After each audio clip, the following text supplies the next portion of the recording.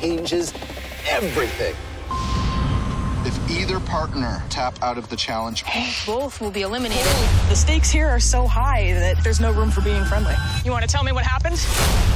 You understand that, right? People change when you put money in front of them. You gotta watch your back for not just the animals, but for the other survivalists. Go! Nobody's ever been eliminated from a Naked and Afraid. There is a lot of racing against the clock and racing against each other. I didn't come here to get a participation award. I'm here to win. I don't trust anybody. Naked and Afraid, Last One Standing. Competition starts Sunday, May 7th on Discovery. Sarah, Matt, good morning. How are you? I'm doing good, man. Thank you so much for joining me to talk about Last One Standing, Naked and Afraid, one of my favorite shows. I'm so excited about this new series. And man, it's going to be off the hook. I know it is. And Sarah, what does it take to be Naked and Afraid All-Star? You're not there to make friends, are you?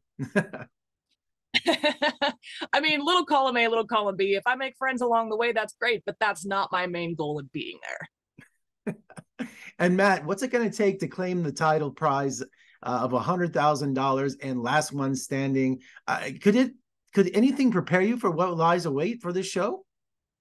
You know, to be the last one standing, you're not just going to have to be necessarily the best, but you're going to have to be the best in that situation. And because of that, it's every day is going to be at the edge of your survival. And to continue to make it, you can't make mistakes. You can't let someone step ahead, and otherwise you may find yourself not the last one.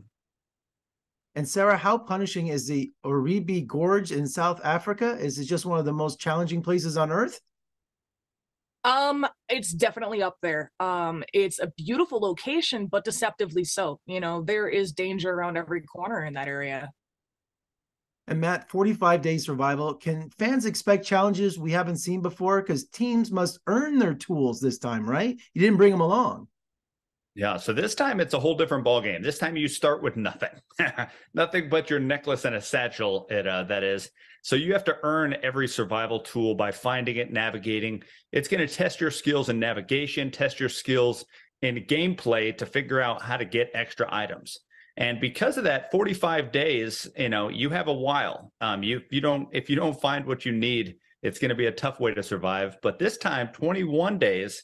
In the beginning, you're actually tied to your partner. And if your partner decides to leave, you have to be taken out as well. And it is at the edge. I mean, it blew our minds out there. And I'll tell you what, every day was a new adventure.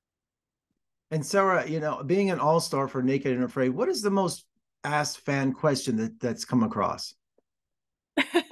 That's a really good question, actually, because it's always different just depending on who it is you're talking to. But currently people are asking me, did you make it? And I can't say. You're going to have to tune in to find out. And Matt, I have trouble getting naked just by myself, so how do you overcome something like that, especially for a worldwide audience?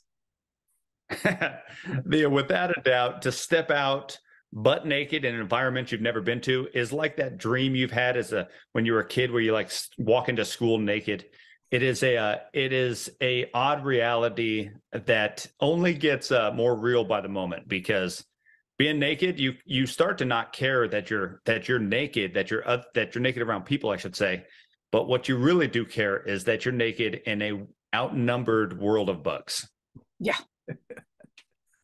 I was going to say, Sarah, do you have incredible support from your friends and family? Do they cheer you on? Oh, 100%, without a doubt. I have some of the best friends and amazing family in the world. And Matt, finally, would you do it all over again?